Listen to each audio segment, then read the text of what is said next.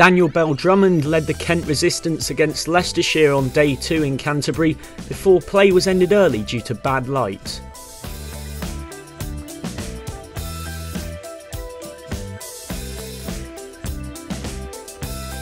Leicestershire resumed on 340 for 8, but added just one more run before losing their last 2 wickets.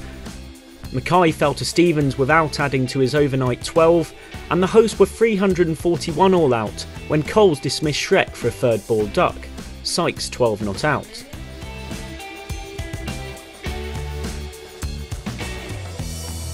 In reply, Kent opener Latham struggled, surviving a tight leave outside his off stump before falling to Mackay for 9 from 43 balls.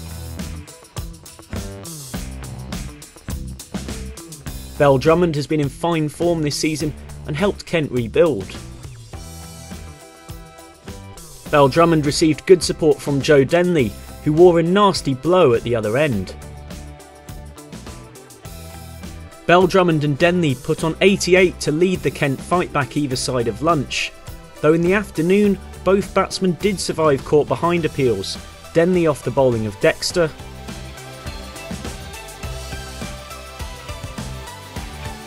and Bell-Drummond against the bowling of Shrek.